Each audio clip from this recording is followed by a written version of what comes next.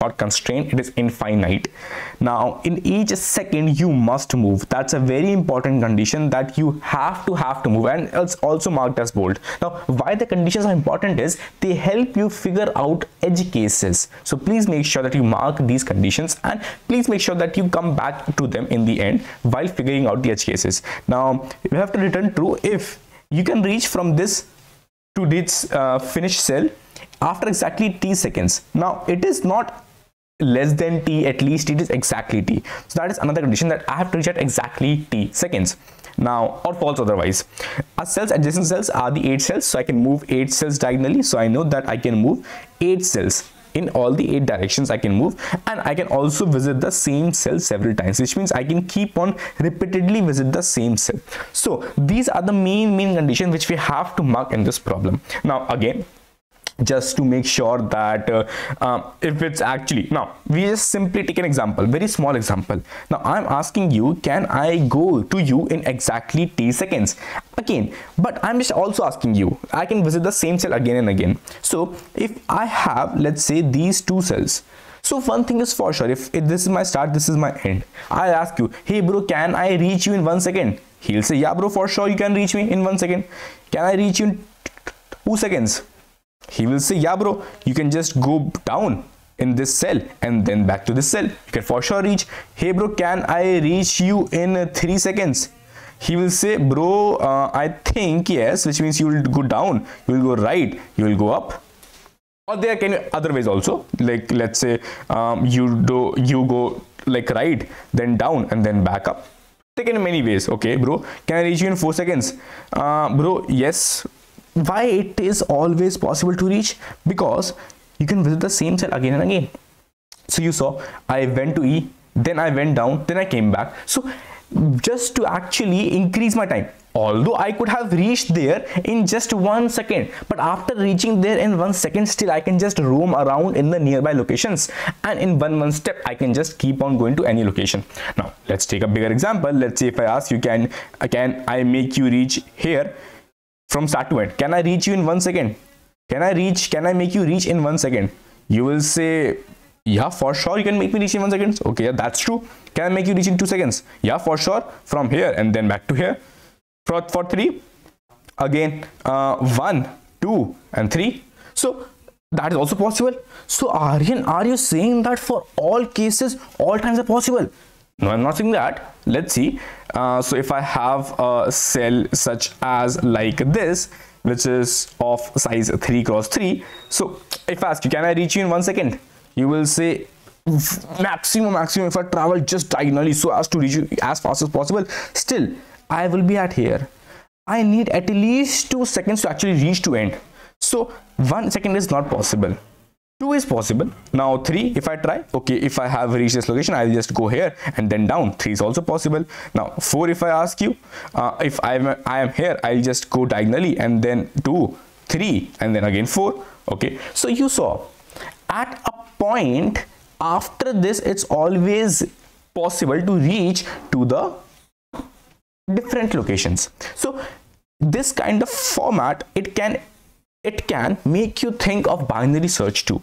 But do we think that binary search actually would be required? Because in binary search, okay, you will just land onto this condition that okay, I will just try for this mid of time, and then I'll just verify if it's actually possible that this mid of time will help me reach to that location or not.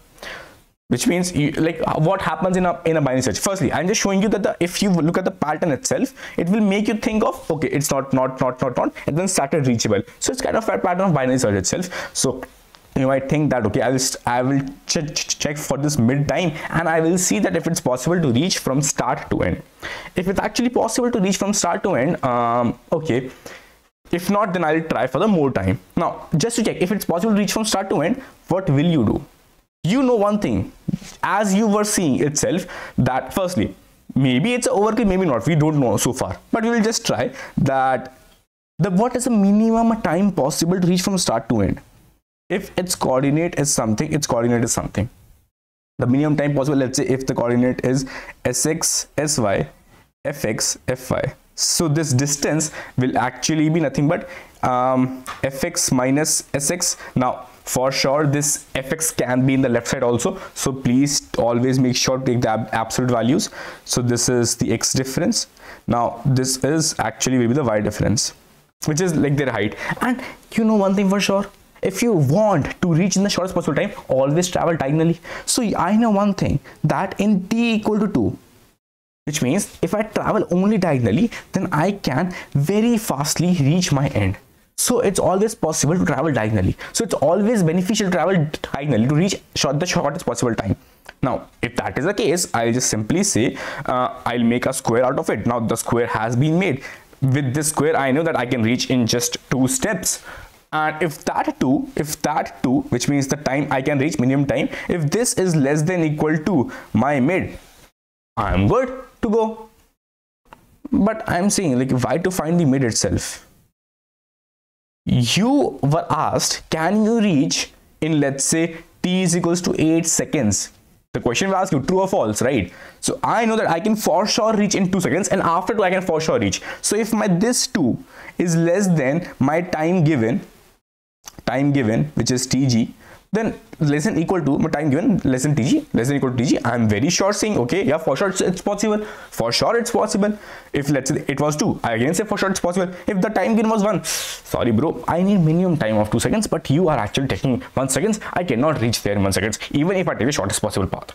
Okay, so one thing I got to know, that I will travel the shortest possible path. I will check what is the time to actually reach there, and that is simply traversing diagonally. And then I will just make sure that whatsoever time I have got, it should be less than equal to the time my question requires. But Aryan, are you only traversing diagonally? Will you not traverse in other directions? I will say, yeah, I can traverse in other directions. Let's see if we want to traverse in other directions also. So if you saw, the diagonal traversing is only possible in a square matrix. 1, 2, 3, 4. 1, 2, 3, 4. So you know that you can traverse diagonally in this portion itself. So what you will do is you will traverse diagonally.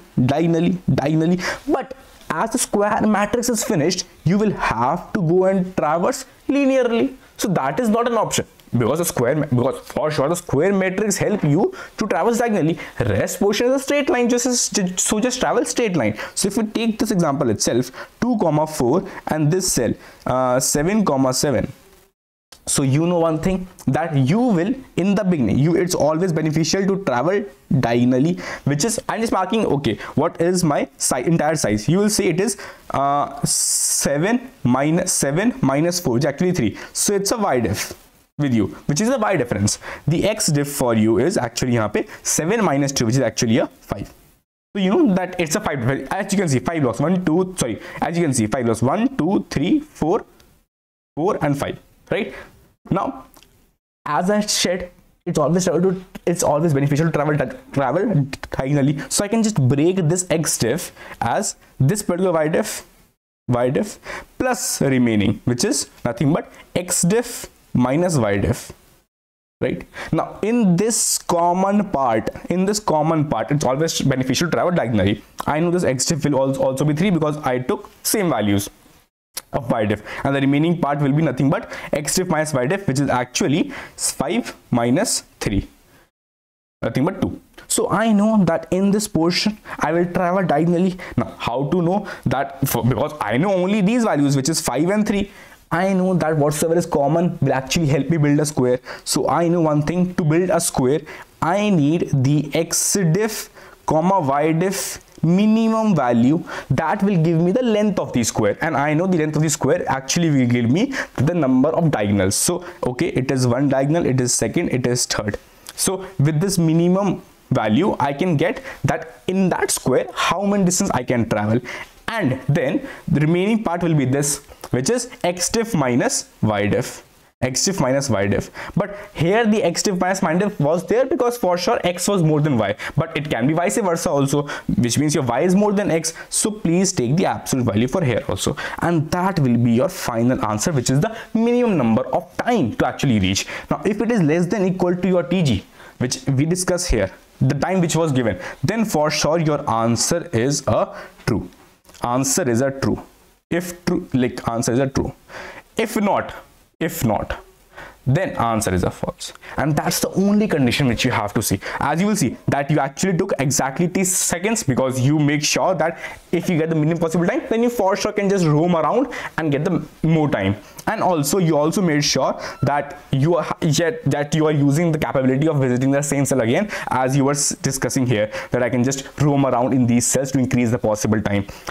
And I also use the infinite grid concept. How? Because I know that in this my start was here, end was here, but time was, let's say, 2. So I had to jump to some other cell which was not the part of this start to E, but it was part of a grid which is infinite. So I just moved back. So I just used that also. Start to end is always used. One thing, did you use this concept? You must move. Did you use this concept? I'll ask you, did you use this concept? Can you think of any edge case with this concept? Because you thought of every cases from the other things which was marked, highlighted, but did you think of this? Let's think of this. If I ask you that can you move from start to end in time t equal to 1, you will say for sure, Aryan, you can. As you discussed previously also, you can move in time t equal to 2. Yeah, you can for sure. If you move here, you just move, let's say you have to move down, like you move diagonally and then you will move straight up. Equal to possible. Oh yeah, it seems like it's always possible, as we discussed for more examples also. Cool. If I ask you both start and end are at the same location, then if I ask you, can you reach there in t equal to 2? Yeah, for sure, Aryan. Why not? I'll just move out and then I'll move back in. As simple as that. T equal to 3. Yeah, for sure. I'll move diagonally. I'll just move up and I'll just move back in. Yeah, for sure, it's possible. Now I'll ask you, can I reach in t equal to 1? I must move, so I will have to step out. But it's just 1 second, which means I have my chances lost. I cannot move back in. So in this case, you will see that no matter what, I would not be able to move out. And that is the case. You will see that it's impossible to actually move out. Now, with this concept, you can actually see that we are actually utilizing the fact that we are actually moving out 1 step for sure. Cool. Let's quickly jump on the code, and that's the only thing which you have to implement. That's pretty much it. Cool. Thank you so much. Let's quickly code. So now let's just code that thing up which we actually discussed here. So for that, firstly, we have to figure out what is the xdiff. Now for the xdiff, we actually saw that we'll just do a absolute again. Take the absolute value because you don't want to go into that negative positives. Take the absolute values, and the same you can just do for ydiff, which is actually taking again the absolute values, and for that absolute values of again fy and sy. Now when this is done, you know one thing for sure, that if you have both of them at the same location, now you will just simply say that your xdiff is actually a 0, and also your ydiff is actually a 0, which means both of these coordinates are at the same location. But we also saw that if the time is equal to 1, so with the condition which we discuss later, it will actually be true, but it is never possible to actually reach here. So I'll just have to return a false, because it's not possible to reach here. Now I will just have a condition at last in the end, that as we discussed, firstly we'll take the minimum of my xdiff comma ydiff. Now for sure, if we take the minimum of the xdiff comma ydiff, then ultimately we'll just get the square and we'll traverse in diagonal, and then for sure we will take the absolute of xdiff comma like xdiff minus ydiff. Now with this, what you will see is that it should be less than equal to your time which is given. If this is the case, then only it will be a true. So let's quickly see that if this works. Yeah, it works, and we'll just simply get this done. Now as you will see that this minimum of xdiff, which is actually you're traversing in diagonal, and then the absolute value, which is the remaining value, it will be nothing but you took the initial length, right, which is as you saw here, the minimum of xdiff comma ydiff was this part of ydiff, right, and this part is actually this, sorry, it was this part of xdiff, and this, sorry, let's erase this entire fact, and we are actually saying that this is the left part of xdiff and this is this part of xdiff. So you saw that I was kind of taking xdiff entirely itself, right? So I can just say that, okay, I'll take the maximum out of xdiff and ydiff. So what I can do is I can simply replace this entire thing with also one thing, which is maximum of xdiff comma ydiff.